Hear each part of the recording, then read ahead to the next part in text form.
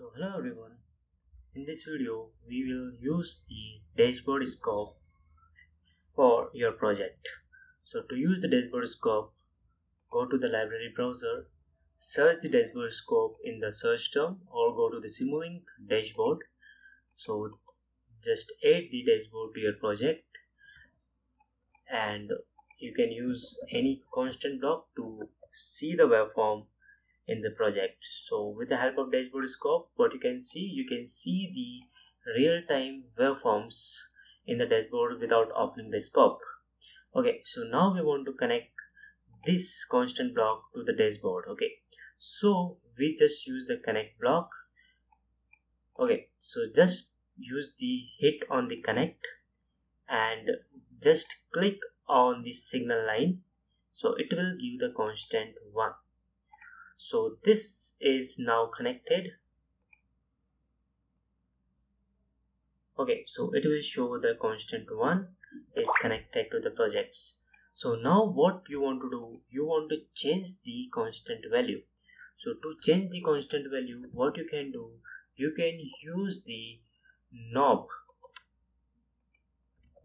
Okay, so this knob, with the help of this knob, we are changing the constant value, and this constant value will be displaying on the dashboard scope. So to connect with this knob with this one, what you can do is just use the connect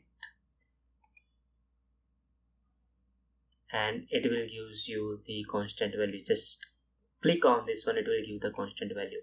So now you can change the limit for this constant value.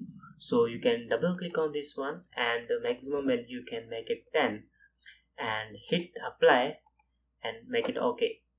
So now I'll change the simulation time to 100 and I'll just run it. So now it is changing, you can see that it is changing.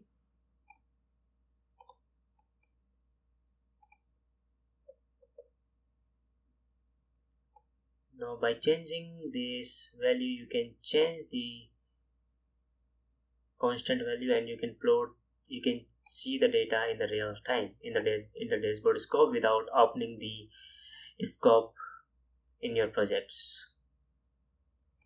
So this is the way you can create a dashboard scope and you can connect any variables to your project.